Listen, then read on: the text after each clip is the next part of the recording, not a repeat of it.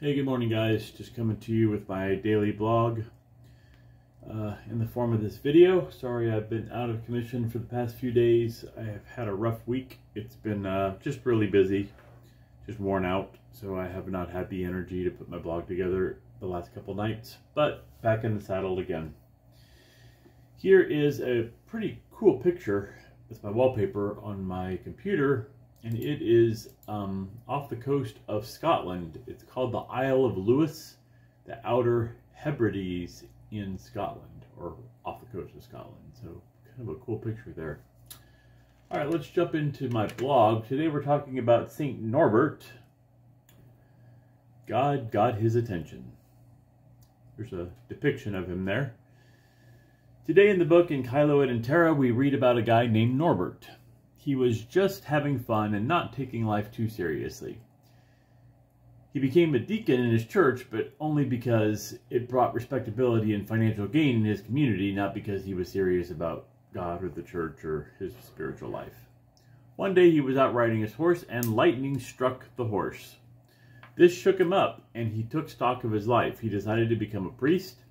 He undertook severe penances and became an itinerant preacher, sharing the gospel throughout the countryside and bringing reform to the church for the final years of his life.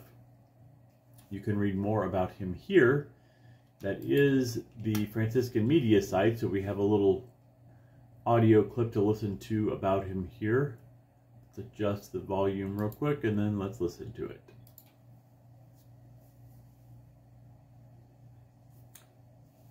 Strange, it is very quiet. It's not usually quiet. I usually have to turn it way down. Today I have to turn it up. This is Franciscan Media's Saint of the Day for June 6th. Today we celebrate Saint Norbert.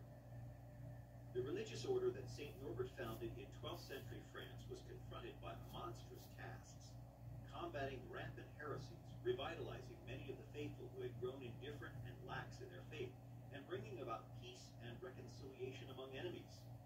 Norbert entertained no pretensions about his own ability to accomplish these tasks.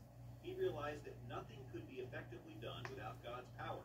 He found strength in his deep devotion to the Blessed Sacrament.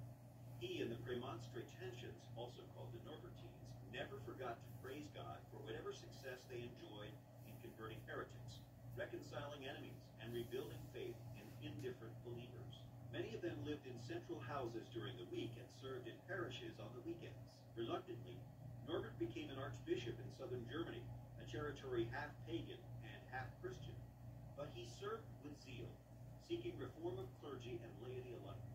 Despite threats on his life and a brief stint in exile, Norbert courageously continued his work for the church until his death in 1134. There's more about the saints along with inspiration and Catholic resources at our website, saintoftheday.org. Okay. So most of us have to learn our lessons the way that Saint Norbert did, the hard way. It's a rare and wise person who learns from other people's mistakes.